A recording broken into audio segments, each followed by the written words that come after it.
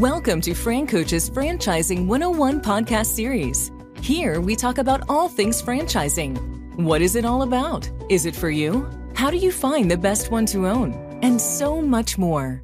Now your host, Tim Parmeter. Hello, everyone, and thanks for tuning in to FranCoach's Franchising 101 podcast. I am Tim Parmeter, founder and CEO of FranCoach, and your podcast host. Today, we are going to kind of do a follow-up of a podcast we did a couple months ago that was it was all about what is the number one reason people become a franchise owner.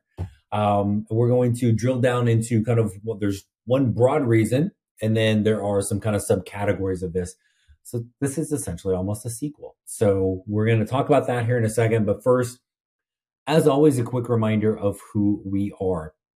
FranCoach is a national search firm dedicated to working with individuals interested in owning a franchise. We are partnered with well over 600 of the top franchisors in the country, spanning nearly 70 different industries. Our goal is to help clients find the absolute best franchise for them to own. And the goal of the Franchising 101 podcast is to simply help properly educate people on franchise ownership. So, what are we going to talk about today? So we did an episode off the top of my head, I think it's 111. That was, what is the number one reason why people become a franchise owner? So if you have not listened to that one, what the heck is your problem? Go listen to it right now. Don't do that. Finish this one, then go back. So the number one reason, if you haven't heard that and don't know that answer, what do you think it is? Shout it out. Okay. Wrong, way wrong. It is not what most people think. It is, in one word, the number one reason is control. So control, what does that mean? So control over a lot of different factors. Yes, money is in there, but when we talk to folks and they're like listing off their whys behind taking a look at this, money is there. It's not at the top of the list. The thing that is almost always at the top of the list is some form of the word lifestyle, right? It is control over your lifestyle, control over your time, your freedom, your flexibility, your schedule. Things that you do not have when you work for other people, right? So think of it from a perspective of if you're currently working, what's your commute like, right? There are still people that do have that true kind of remote setup after our wonderful pandemic a few years back. But a lot of people have gotten drawn back into the office, even if it's a part-time 2-3 days a week.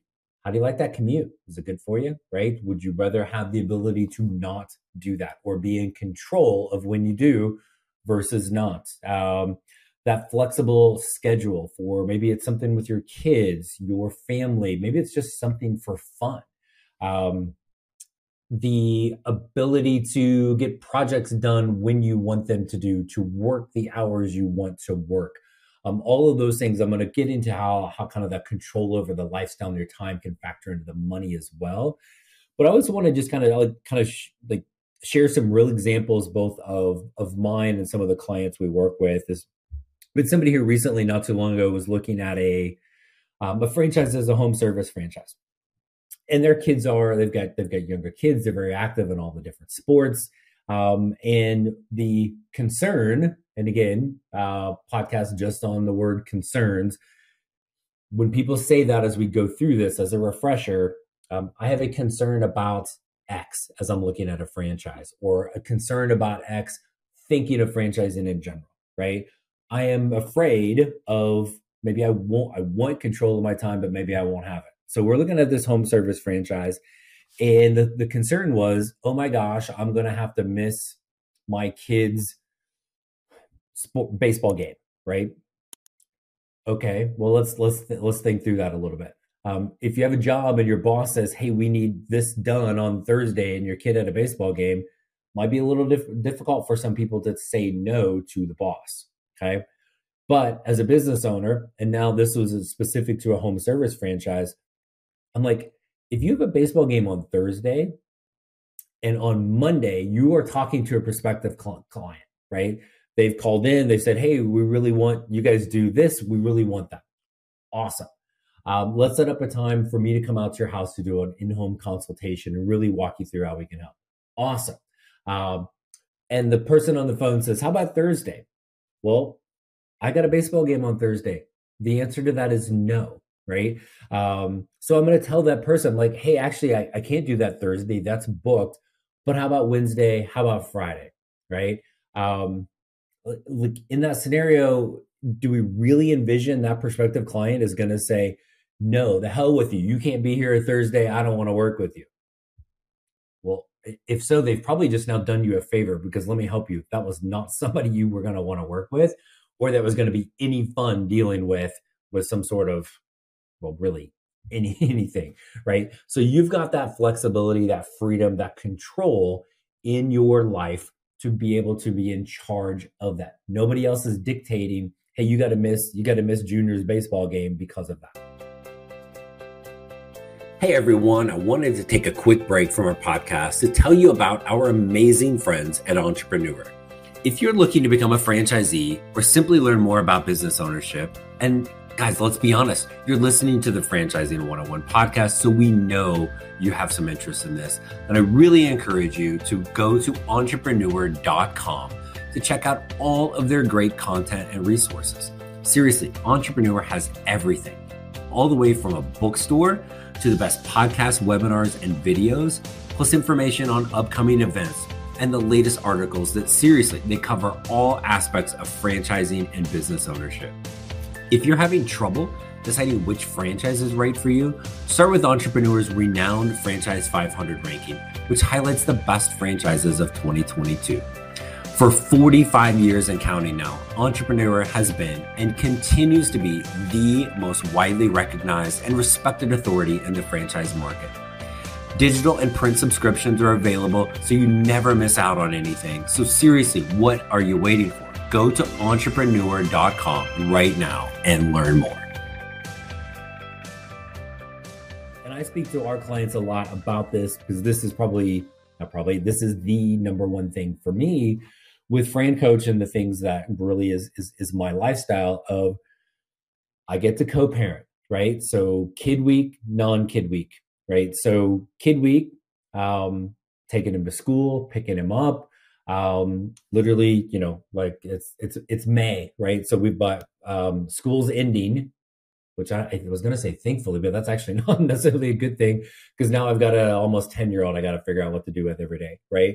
But we've got karate, we've got baseball practice, we have baseball games, right? Just in addition to school. So being able to be in a position to block my calendar around those things, because I am in control over that, to be able to focus on a big block of time when he's at school to get calls done. What clients do I need to speak with? Let's do that. Great. But now I need to go pick him up, or now I got to play chauffeur, right? And get him, we need to be here. We need to be here. Some of the non-phone call things I can do outside of those hours, right? So again, your boss gives you a project you have to complete, and you're like, I got some other stuff I'm going to do during the day. I'm going to work on that maybe on the weekend. I'm going to work on it on the evening, because I want to do these things during the day, right? You don't have that ability to do that. As an owner, you do. So for me, being able to literally sit there while he's doing karate and have my laptop, and maybe I'm catching up on some emails. Maybe I'm doing some research for our clients on what franchises to connect them with. Maybe I'm doing some things for our FranCoach team to help kind of train and support, catching up on emails, planning the next amazing podcast, whatever that might be. I can do that anywhere. I am in control of that, right? So that schedule, the flexibility, the freedom. Are you going to still work hard? Yes, of course you are, right? Do I still work hard? Yeah, typically, right? But I am in control of when I do it, what I do when, right? To be able to do that. So now let's take that to the almighty dollar, right? So with your job, go work your ass off, right? You're already doing that. How much more money is that getting you at the end of the day? Maybe a little, maybe not. Does it make you less expendable? Let me help you. Probably not, because at any given point in time, when they want to let you go, when they don't need you anymore, you're done. You are not in control. I don't care how great you were. I mean, if you suck, you're kind of in control of the fact they're going to get rid of you. But even if you're doing well, decisions made above you outside of the organization can have a negative impact on you, right? I'm guessing people listening, myself included, who have been in the corporate world, who have had a job disappear for no fault of your own, right? Mine was the one that led me here, right? To be able to say enough is enough. I want control of that. So and now as you work harder and you work smarter and you are in control, the success you're having is based on you, right? Back to that control. So if you want to take that lifestyle and now you're like, I would like to make more money to create a better lifestyle, to create a different lifestyle for myself, for my family, right? To create generational wealth for my family. You cannot do that as an employee. As an owner, you can. So that control over your lifestyle and your time from a financial perspective goes two directions. Number one, and this part is counterintuitive. If you get to a point where you are working enough hours and you are making enough money, even if it's less than maybe multiple other or the majority of other franchise owners in your system as a franchise owner, if you've hit your goals, time you're spending, money you're making, just level it off right there, have the status quo. Nobody's going to say boo to you. The franchise isn't going to come back and say, yeah, Tim, well, that was a good year. Well, actually, it wasn't that good of a year. It's kind of an average year. We really need 20% more next year, or we're going to axe you. Again, not going to happen like it is in the corporate world. If I am comfortable right there, I am a happy franchisee. Yes, the franchisor might like me to do a little bit more, a little bit better, but if I am happy, they are happy. The franchisor's goal is happy franchisees, right? So again, most people don't want to think of that kind of floor, but you are in control of it. The flip side is if you want more money, right? I want more money to, again, create a better or different lifestyle, to create generational wealth for my family. Now work harder, grow your business, grow that initial first unit, add to it. Do we want additional territories, additional locations of the franchise? You are in control of the time you are spending with that, right? Still with the flexibility and freedom to pick up your kid, take a vacation. The other example I use, we just did this the other day. My wife and I, last week, one day, it was, we'd set the deadline at 2:30 in the day. We were done. Did take us until 3, but at 3:00, we checked out. We didn't have anything else on the calendar booked. We had other stuff to do, because there's always stuff to do when you're owning a business. But we loaded up the bikes. We drove to a trail. We hopped on there and we rode for probably a little longer than we should have. But it was great. We got outside. We got a little sun, got a little fresh air, got the heck away from work, and all the things we had to do to just relax and have fun together. Again, flexibility, freedom. We didn't have to ask off. We didn't have to get guilted into it. Did we grab laptops later? Yeah, actually, probably not. Maybe it was the next day, right? Then, over the weekend, we're catching back up on some things we have to do. But that mental health capacity of just take a moment, take a breath. You have control over that. So now, as a franchise owner, you want more additional locations, additional units.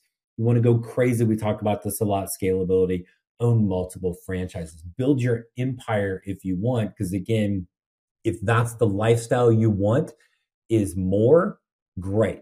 And again, to go back to the corporate world, when you leave your job, whether it is your choice or theirs, that's it. You've just left it and you've moved on. You didn't build any wealth. You didn't build any equity.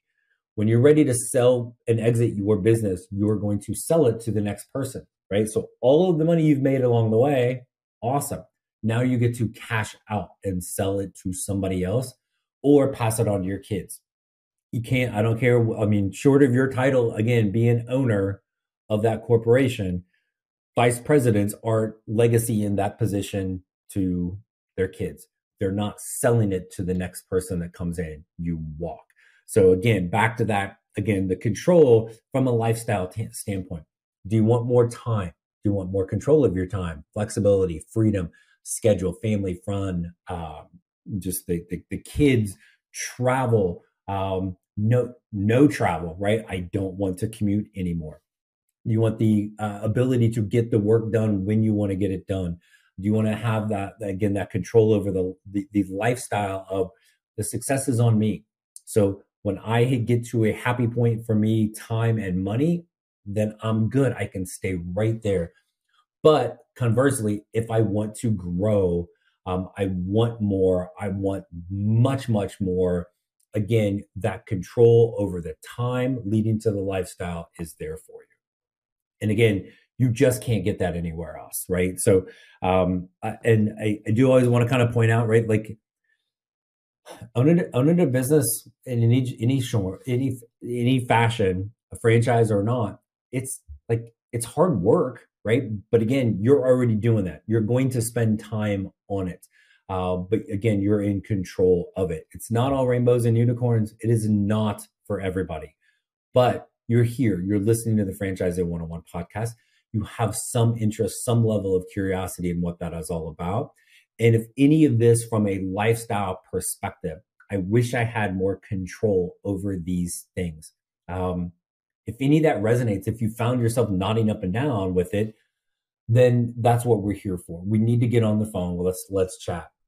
As always, you can find us FranCoach.net, franchising101podcast.net. Reach out to us, send us a message. Again, there's never any fee for speaking with us and working with us. We are here to help, number one, help you learn enough to determine if this is a path for you. And if so, what ultimately is that best franchise for you? So you can have that control over your lifestyle, your time, freedom, and flexibility to live the life you want personally, as well as build what you want professionally. If it sounds good, let's chat. As always, thank you all so much for tuning in and checking out our podcast. We hope it has helped you, again, learn a little bit more about franchising and franchise ownership so we can talk to help you create your better tomorrow.